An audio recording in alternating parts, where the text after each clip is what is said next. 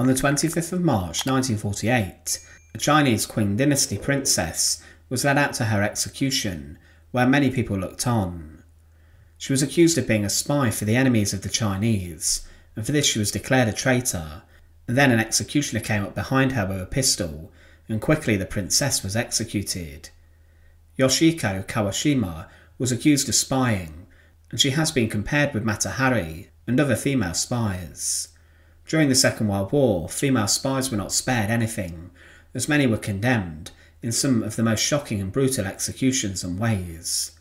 Some female spies who worked for British Special Operations Executive with the French resistance would be captured, and they would then be taken into a concentration camp before that evening they were burned alive inside of the crematoria ovens. The Germans especially dealt with spies ruthlessly, as did the Americans, who would even send teenagers to the firing squads after they were captured. But what is the story of the horrific execution of the Chinese princess shot for spying?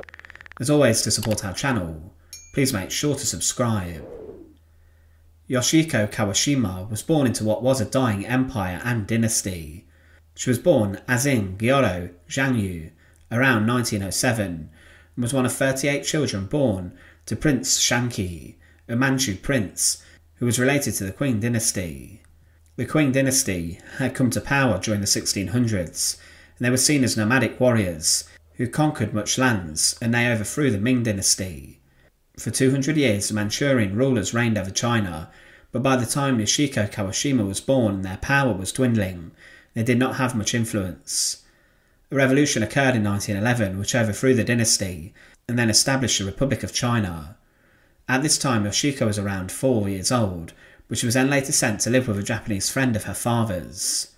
Because she was adopted by this Japanese man, who was an adventurer and also a spy, she then adopted the Japanese name of Yoshika Kawashima, taking the name of the man who did adopt her. She was educated in the family home, then as a teenager she was sent to school in Tokyo. In this school she learned many skills including judo and fencing, which would later prepare her for living during a time of conflict. Her biological father died in 1922, and her mother would then follow the Manchu tradition, and she would take her own life following the death of Yoshiko's father. But when she was a teenager, her adoptive father would abuse her, and it was said that Yoshiko had decided to cease being a woman forever, caused by the abuse she may have suffered. She would dress in a kimono one last time on the 22nd of November 1925, and she had a photo shoot showing her with traditional hair, and then with this she was bidding goodbye to life as a woman. That evening following this, Yoshiko then went to a barber shop and had her hair cut short, and then from this point onwards she wore men's clothes. This transformation was publicised in local media, and the headline read, "Kawashima Yoshiko's beautiful black hair completely cut off because of unfounded rumours, makes firm decision to become a man, touching secret tale of her shooting herself." This headline made reference to an incident which happened before, where she had shot herself in the chest with a pistol that had been lent to her. But Yoshiko would state in an interview days later that, "I was born with what the doctors call a tendency towards a third sex, and I cannot pursue an ordinary woman's goals in life. Since I was young I've been dying to do things that boys do. My impossible dream is to work hard like a man for China, for Asia." She was known for being a tomboy in her early life, but when she was 20 her brother and adoptive father then arranged for her to get married.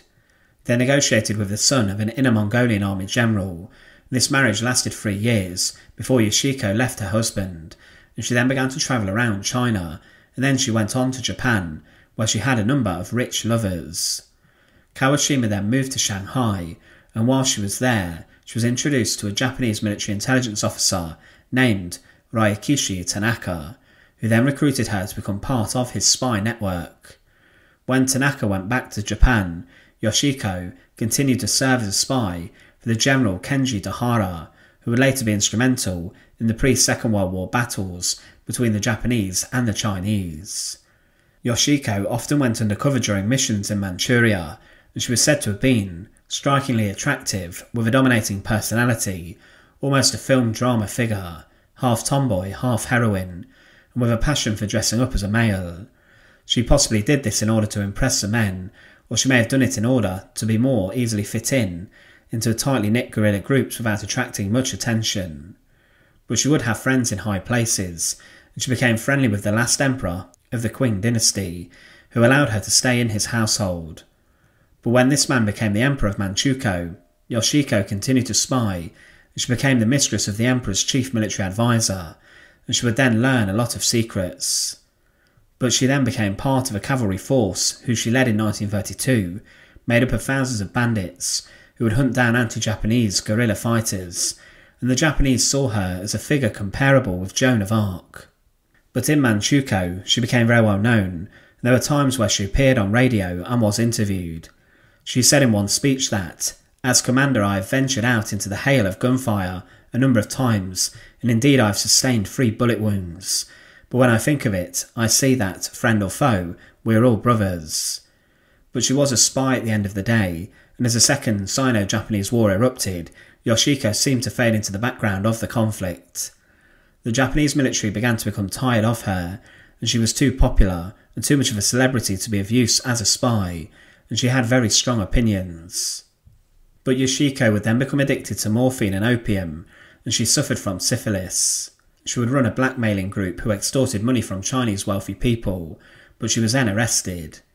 But in 1941, as the Second World War waged on, she was lonely and disillusioned.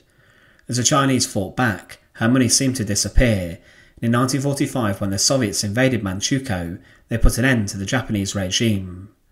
The day after Chinese forces recaptured Beijing, Yoshika Kawashima was arrested, and she was then charged with treason. She was classed as a traitor, and the judges used much of her interviews and newspaper articles against her, and Yoshiko claimed that false gossip would condemn her to death. The Chinese were outraged by the brutality of the Japanese, and they wanted vengeance for those who had been slaughtered, millions of prisoners of war, and Yoshiko was seen as a horrific turncoat. She was sentenced to death and would try to appeal this, but these appeals were rejected, and because of this she was imprisoned for some time before her execution would be carried out. On the 25th of March 1948 in Beijing, Yoshika Kawashima was brought out to a firing range, and there were many people who had come to witness the execution of the woman, regarded as the Joan of Arc of Manchukuo.